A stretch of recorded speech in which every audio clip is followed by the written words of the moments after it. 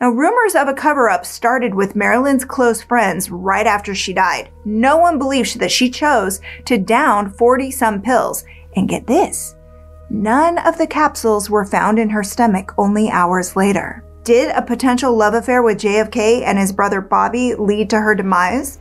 Did the CIA or the Mafia take her out to get revenge on the Kennedys? Did she know too much about aliens or other top-secret government subjects? Or was Marilyn Monroe among the first in a long line of opioid deaths that have plagued the country since the days of black and white movies?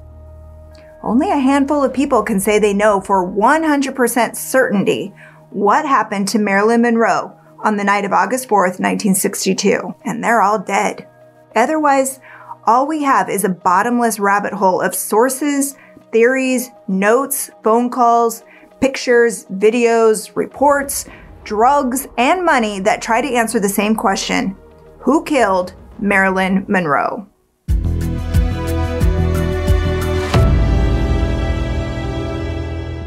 Before we dive into the theories surrounding Marilyn's mysterious death, let's unpack the official narrative they want us to believe. On August 4th, Marilyn called her psychiatrist, a Beverly Hills doctor, Ralph Greenson, who had several film stars like her under his care. She wasn't feeling great after a phone call from a close friend of the Kennedys warning her to stay away from Jack and Bobby. Dr. Greenson got Marilyn to calm down after a few hours of therapy. She was already taking a lot of drugs. We're talking amphetamines to keep herself slim and attentive, barbiturates to help her sleep and take the edge off. She wanted to walk down Santa Monica Pier, but Greenson advised against it. Instead, he insisted that the housekeeper just take her for a drive. Marilyn called it a night around 8 p.m. She put on some Frank Sinatra records. She called a few friends to see who was up. Around 3 a.m., the housekeeper noticed that Marilyn's bedroom light was still on and the music still playing. She knocked, but Marilyn didn't answer.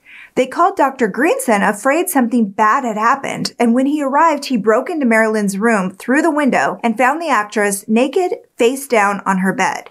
There were empty pill bottles scattered around the room, including anti-anxiety medications and sedatives. She wasn't breathing, but she still had the phone clenched in her hand. Marilyn's primary physician, Hyman Engelberg, arrived just before 4 a.m. and pronounced her dead. The toxicology report found lethal levels of prescription drugs in her body, and based on her history with mental health and therapy, they called her death a probable suicide. She was only 36 when she died, but Marilyn kept an updated will in case something happened. She wasn't married, she didn't have any kids, and she died with a net worth of about $800,000, maybe $7 million in today's money. But this is bizarre. Through an odd chain of death, marriage, and inheritance, the bulk of Marilyn Monroe's estate ended up in the hands of an unknown 28-year-old Venezuelan actress named Ana Mizrahi. Here's what happened. Though Marilyn left all her physical property and 75% of her intellectual property to her acting coach, Lee Strasberg, she always saw Lee and his wife Paula as her surrogate parents, although she did leave $100,000 to the care of her estranged mother. According to Anthony Summers, author of Goddess, The Secret Lives of Marilyn Monroe, the Strasbergs took Marilyn under their wings and gave her privacy and companionship. Now, Paula died of cancer in 1966, and a year later, Lee remarried Ana Mizrahi. But when Lee died in 1982, Ana inherited everything he owned, including Marilyn Monroe's image and likeness. Now, reports claim Ana made millions of dollars in licensing revenue in the years since, selling Marilyn Monroe usage rights to brands like Coca-Cola and Mercedes-Benz. At the end of the day, Ana had the most to gain from Marilyn's death, but that doesn't mean she had something to do with it. They never met. Ana just stumbled into the right person at the right time. The best conspiracy theories surrounding Marilyn's death concern those with something to lose, like President Kennedy and his brother, acting U.S. Attorney General Robert Kennedy. There are a few conflicting stories about when Marilyn and JFK first met. According to Vanity Fair, they met in November 1961 while she visited the Santa Monica home of Peter Lawford, a fellow actor and JFK's brother-in-law. However, one biographer, James Spada, says Peter introduced the two in 1954. According to Esquire, most Maryland historians believe they met in March of 1962, at a party at Bing Crosby's house. In Don Spoto's book, Marilyn Monroe, the biography, he writes about a conversation between Marilyn and her personal masseuse, Ralph Roberts.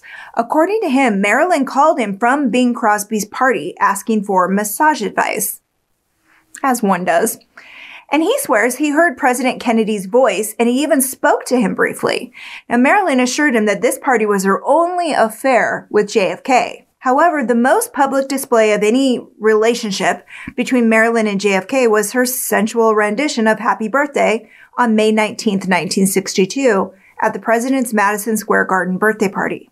So was Norma Jean just playing a character that night, or were there some romantic undertones to that song? And when JFK finally took the stage, he said, "I can now retire from politics after having Happy Birthday sung to me in such a sweet and wholesome way." In an interview with People magazine, her biographer, James Spada, touched on Marilyn's other political relationships. He said it was pretty clear that Marilyn had had sexual relations with both Bobby and Jack. There's also speculation that Robert Kennedy was at Marilyn's house the day she died.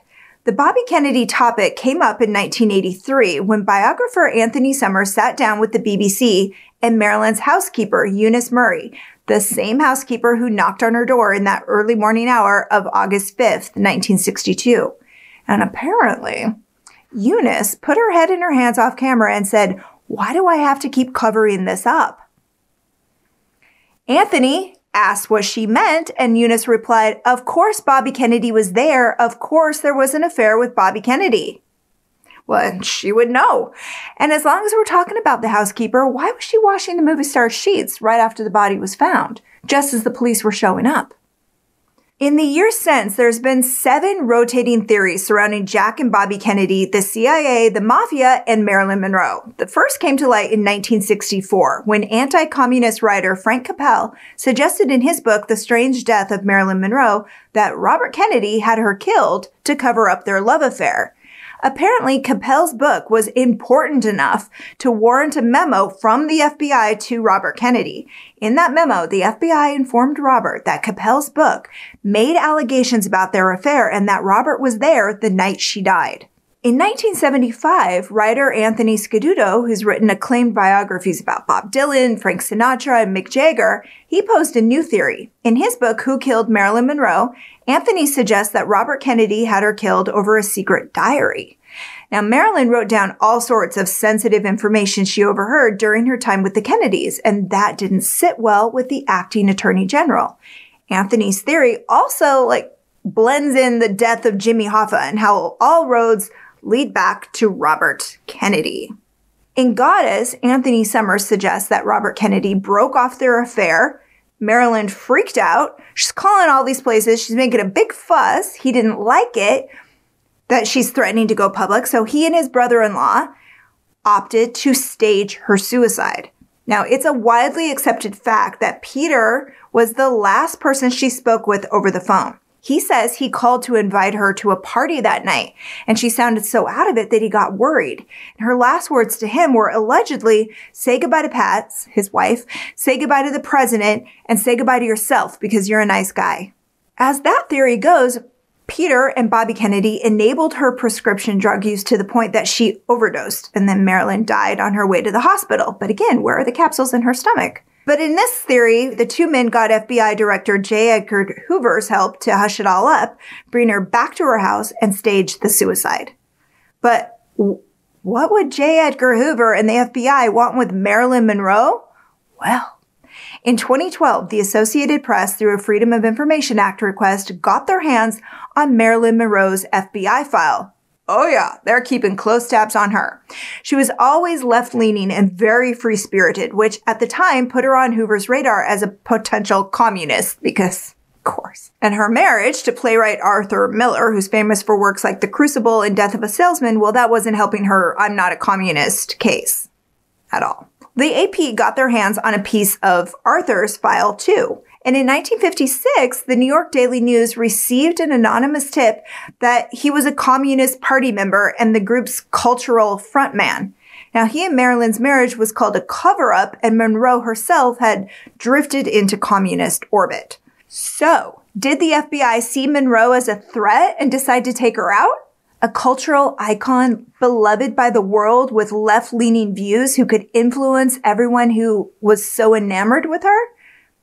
I mean, they'd kill Kennedy and Martin Luther King Jr. later that decade, allegedly. So who's to say that Marilyn wasn't the first domino in a long line of coordinated assassinations perpetuated by the United States government? Oh my God, don't you love a good conspiracy theory? Now, Matthew Smith, in his book Victim, The Secret Tapes of Marilyn Monroe, takes the government assassination theory a step further. He suggests that the CIA knew about Marilyn and Kennedy because at this point, come on, who doesn't? And they killed her to get back at Kennedy for the Bay of Pigs fiasco. But what if the CIA had something to do with it? And instead of using their own agents, they simply used their go-to street thugs, the Mafia. In their book, Double Cross, the inside story of the mobster who controlled America, authors and Chicago Mafia insiders Chuck and Sam Giancana talk about how their brother and godfather, Sam Giancana, the king of organized crime in Chicago and Sam's namesake, how he had a hand in Castro, Kennedy, and Monroe. Now, this theory follows a similar storyline that Marilyn was about to go public about her and Robert's relationship, among other sensitive government secrets. So Sam and his family accepted the contract on her life and did the job. They broke into Marilyn's home shortly after Robert left on the night of August 4th. They pinned her down and, like a team of skilled surgeons, inserted a rectal suppository filled with barbiturates enough to kill her. The ex-mobsters write about how the fast-acting suppository was the perfect delivery method because it left no needle marks and the whole thing just looked like she overdosed. According to Chuck, the secret would have died with his brother, but before Sam was gunned down in 1975, he confided in him about how he killed Marilyn Monroe. And Chuck passed that story down to his son Sam, saying it's part of American history, a part which the government seems determined to hush up. It's also suggested that Giancana ordered the hit on Marilyn to get back at Robert Kennedy and his crusade against the mob. All roads really do lead back to Bobby Kennedy. Among the most plausible theory is that Marilyn Monroe was an early victim of the opioid crisis. She died of an accidental overdose after lying to her doctors about her current prescriptions. At the time, actresses like her were plied with all sorts of drugs to keep them thin and attentive. Studio doctors were handing out pills like Halloween candy, and HistoryNet quotes one 20th Century Fox doctor as saying pills were seen as another tool to keep the stars working. The doctors were caught in the middle. If one doctor would not prescribe, there was always another one who would. Now, during an interview with Ben Hecht, a Hollywood screenwriter, Marilyn called herself the kind of girl they find dead in a hall bedroom with an empty bottle of sleeping pills in her hands. Finally, there's the fan favorite theory that JFK told Marilyn Monroe about aliens and UFOs, and the government had them both killed before they could leak the information. Now, the theory even made its way into the second half of American Horror Story double feature. In a scene from episode 8, Inside, we see JFK and Monroe lying in bed and talking casually about a deal between the US and the aliens. It's a good one. Everybody with a typewriter and a book deal claimed to be an expert on Marilyn Monroe and all the theories surrounding her death, but ultimately, the truth probably died with the Kennedys, Hoover, Giancana, and her doctors. And since nobody wants to believe the official story they're trying to sell us, Marilyn Monroe will remain at the center of every conspiratorial conversation, forever young, for generations to come. But what do you think? Who killed Marilyn Monroe?